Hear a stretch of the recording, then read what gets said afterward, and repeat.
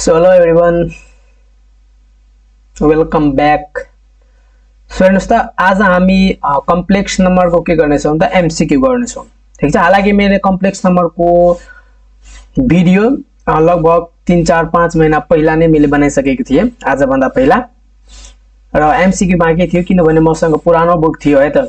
त्यो पुरानो बुकमा एमसीक्यू थिएन, तर नयाँ बुकमा के छ त एमसीक्यू पनि राखेको छ। सो त्यो एमसीक्यू पनि हामीले चाहियो र एमसीक्यू अबदेखि तपाईहरुलाई एकदमै इम्पोर्टेन्ट छ किनभने तपाईहरुलाई 11 मा पनि 12 मा पनि ग्रुप ए मा 11 वटा आउँछ एमसीक्यू 1 मार्क को। र तपाईहरुको मेन जो फिजिकल ग्रुपलाई त के छ हैन, आईओई इन्ट्रान्स र बायो ग्रुपलाई पनि हुन्छ हैन, CEE common entrance examination medical को लागि हो। सो यो सबैमा के हुन्छ हाम्रो एमसीक्यू टाइप को क्वेशन हुन्छ। ठीक छ ल। सो हामीलाई एमसीक्यू 11-12 को एक्जाम मा इम्पोर्टेन्ट मात्रै नभएर आईओई को इन्ट्रान्स को लागि पनि हामीलाई एमसीक्यू इम्पोर्टेन्ट हुन्छ। ठीक छ ल। सो आज हामी फर्स्ट क्वेशन बाट स्टार्ट गरौँ। ठीक छ ल। हाम्रो एमसी कम्प्लेक्स नम्बरमा दुईटा एक्सरसाइज छ। ठीक छ। त्यो दुईटा एक्सरसाइज मा फर्स्ट एक्सरसाइज को लागि एमसीक्यू यो भिडियोमा छ र नेक्स्ट एक्सरसाइज को लागि एमसीक्यू छ, त्यसको भिडियो म यसपछि बनाइदिन्छु। ठीक छ ल। सो अब हामी फर्स्ट क्वेशन बाट स्टार्ट गरौँ। हेर्नुस् त के भनेको छ, a complex number is defined by an ordered pair A comma be where. ठीक छ ल। म एकचोटी पेन चेन्ज गरिहाल्छु ल। के भनेको छ हेर्नुस् त कि a complex number is defined by an ordered pair A comma be where. के भनेको छ हेर्नुस् त, वेयर ऑप्शन नंबर में ए is real, be is imaginary, option number be A and be both are real, A is imaginary, be real र A and be both are imaginary. त हामीले यो जुन order pair A comma be दिएको छ त्यसलाई हामीले कसरी लेख्न सक्छौं, ए प्लस आईबी हो। अब ए प्लस आईबी ले के भन्छ, ए भनेको के हो, ए भनेको के हो रियल पार्ट, ए भनेको के हो रियल पार्ट, र यो हाम्रो बी भनेको के हो इमेजिनरी पार्ट हो। ठीक छ, इमेजिनरी पार्ट हो। यो भनेको ए र बी भनेको, ए भनेको रियल नम्बर र बी भनेको रियल नम्बर हैन, ए भनेको रियल पार्ट हो, बी भनेको इमेजिनरी पार्ट हो। अब बी किन इमेजिनरी पार्ट, किनभने बी सँग के आएको छ त आई आएको छ। आई के भन्छ आयोटा। ठीक छ ल। कम्प्लेक्स नम्बर पढाउने बेलामा मैले डिस्कस गरिसकेको छु। र अर्को के भन्न सक्नुहुन्छ, ए एन्ड बी के भन्न सक्नुहुन्छ आर रियल। यो ए एन्ड बी के छ त रियल नम्बर छ। ठीक छ, तर ए भनेको के हो रियल पार्ट र बी भनेको के इमेजिनरी पार्ट। तपाईहरु कति जना झुकिएर अप्सन नम्बर ए मा टिक लगाइदिनु हुन्छ, त्यो रङ हुन्छ। ए र बी भनेको के हो रियल नम्बरहरु छन्, रियल छन्, तर ए प्लस आईबी भनेको के हो, ए भनेको रियल पार्ट, बी भनेको रियल पार्ट। इमेजिनरी पार्ट र रियल पार्ट मा र रियल मा फरक छ। ठीक छ ल। सो हाम्रो कुन अप्सन राइट हुन्छ त, अप्सन नम्बर बी राइट हुन्छ। ठीक छ ल।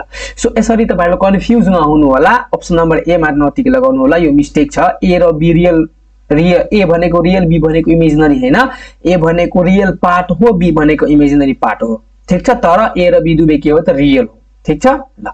अब नेक्स्ट मा मेरो के छ हेर्नुस् त, the imaginary part of the complex number 3 plus I divided by I is.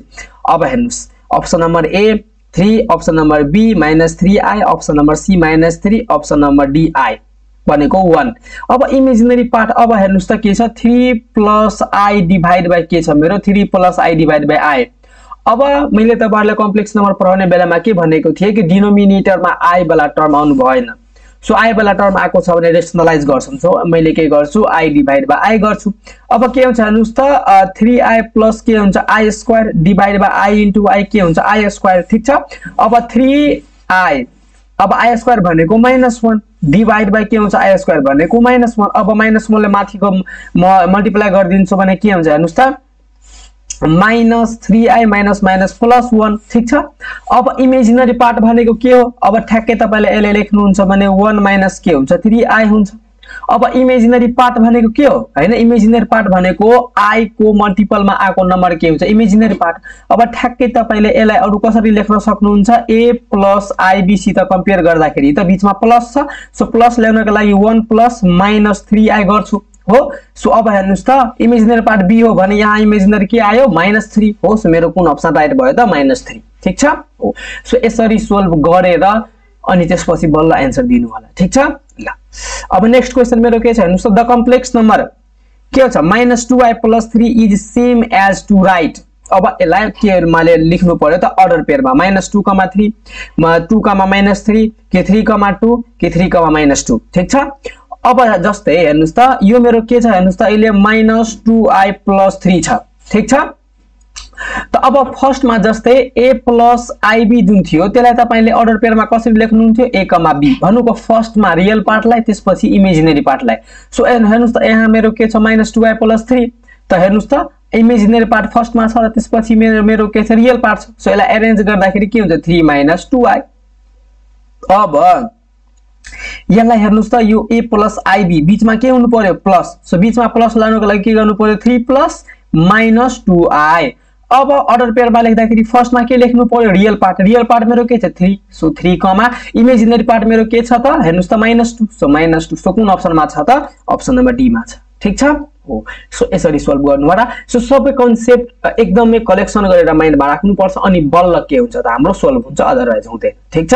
ल अब हामी क्वेशन नम्बर 4 मा हेर्नुस् त क्वेशन नम्बर 4 मा के भनेको छ i to the power 21 = के हुन्छ option number A i, option number be -i, option number C -1, option number D 1।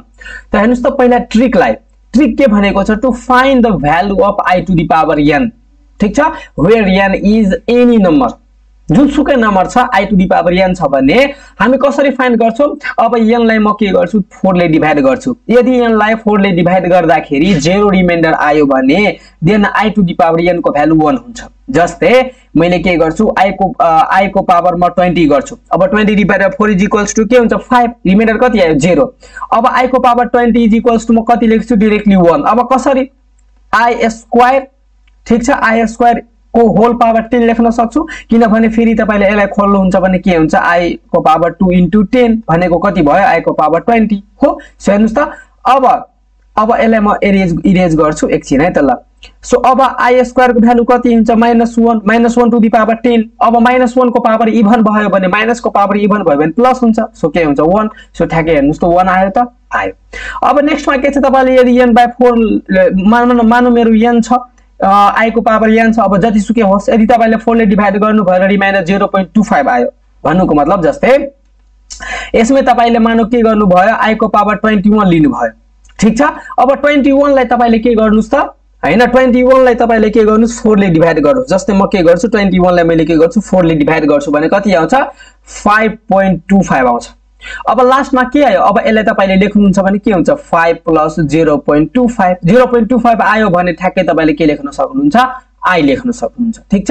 अब त्यस्तै n लाई तपाईले 4 ले डिभाइड गर्नुभयो र रिमाइन्डर कति आयो 0.5 आयो। जस्तै i लाई तपाईले 22 छ भने 22 लाई तपाईले के गर्नुस् 4 ले डिभाइड गर्नुभयो भने कति आउँछ 5.5 आउँछ। हेर्नुस् त 0.5 आयो। सो यस्तो आयो भने के गर्न सक्नुहुन्छ -1 ले तपाईले के लेख्न सक्नुहुन्छ डाइरेक्टली बडी सोल्भ गर्नु पर्दैन ठीक छ।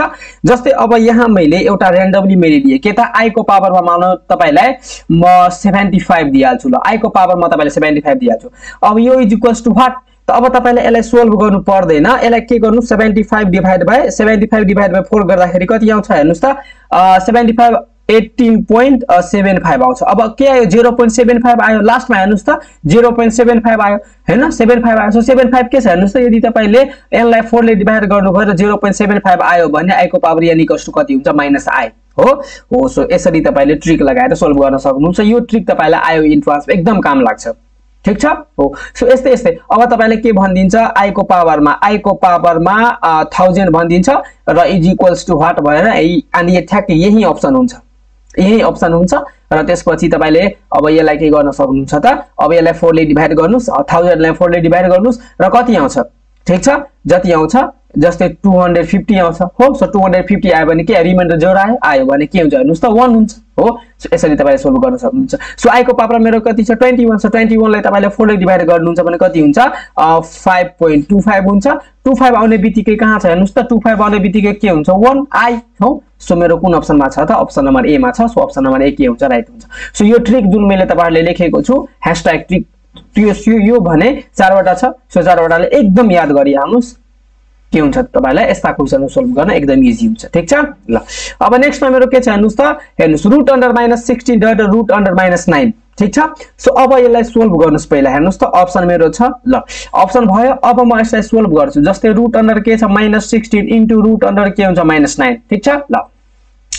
अब रुट अन्डर मेरो के भयो -16 सो अब रुट अन्डर -16 लाई म कसरी लेख्न सक्छु 16 इन्टु -1 लेख्न सक्छु इन्टु रुट अन्डर 9 इन्टु -1 लेख्न सक्छु अब तपाईहरुलाई थाहा छ i² इज इक्वल्स टु -1 हुन्छ भनेर हो सो अब म के गर्छु -1 को ठाउँमा के लेख्छु i² लेख्छु त्यस्तै म के गर्छु 9i² लेख्छु अब 16i² ले तपाईले 4i को होल स्क्वायर लेख्न सक्नुहुन्छ एकदम सक्नुहुन्छ त्यस्तै म के गर्छु हेर्नुस् त 9i² लाई 3i को होल स्क्वायर लेख्न सक्छु अब यो स्क्वायर र रुट क्यान्सल हुन्छ स्क्वायर र रुट क्यान्सल भएर मेरो के हुन्छ 4i इन्टु 3i अब 4 3 जा कति हुन्छ 12i इन्टु i के हुन्छ i² अब i² को भ्यालु कति हुन्छ -1 हो सो अब तपाईले मल्टिप्लाई गर्नुहुन्छ भने 12 इन्टु -1 कति हुन्छ -12 हेर्नुस् त सो मेरो आन्सर कति आयो -12 सो कुन अप्सनमा छ त अप्सन नम्बर बी मा छ ठीक छ हो सो यसरी तपाईले सोल्भ गर्न सक्नुहुन्छ ठीक छ ल यति सजिलो क्वेशनहरु छ केही गाह्रो हुँदैन ल अब के छ 6 नम्बरमा हेर्नुस् त के छ x, y is equals to 2,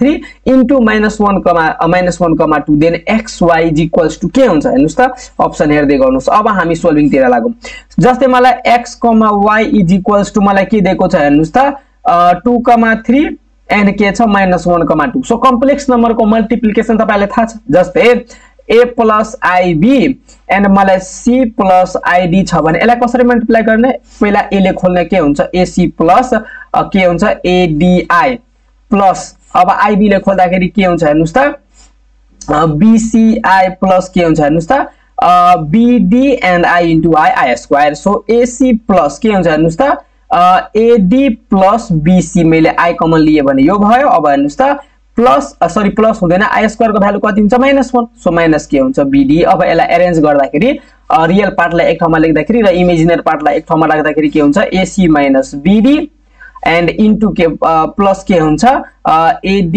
plus BC into I ठीक छ हो सो अब यसरी नै हामी के गर्छौं त यसलाई सोल्भ गर्छौं सो A को ठाउँमा के छ 2 B को ठाउँमा मलाई के छ त 3 र C को ठाउँमा मलाई के छ -1 र D को ठाउँमा के छ 2 अब AC A र C लाई मल्टिप्लाई गर्ने भनेको 2 र -1 लाई मल्टिप्लाई गर्दाखेरि के हुन्छ 2 र -2 हुन्छ माइनस B के छ 3 र D मेरो के छ 2 सो 3 2 जा कति हुन्छ 6 यो भयो अब प्लस A र D A मेरो कति छ 2 D मेरो कति छ 2 सो 2 2 जा कति हुन्छ 4 प्लस B मेरो कति छ 3 र C मेरो कति छ -1 सो कति हुन्छ हैन 3 इन्टु -1 भनेको कति हुन्छ -3 हो सो अब -2 -6 भनेको कति हुन्छ -8 प्लस अब 4 प्लस माइनस कति हुन्छ माइनस सो -3 कति भयो -3 अब -8 प्लस कति हुन्छ 4 बाट 1 गयो भने कति हुन्छ यो I हुन्छ 4 बाट 1 गयो भने कति हुन्छ 1 हो सो 1I अब यसलाई अर्डर पेयरमा लेख्दाखेरि कसरी लेखिन्छ रियल पार्ट भनेको 8 कमा इमेजिनरी पार्ट भनेको कति हो 1 सो -8, 1 सो -8,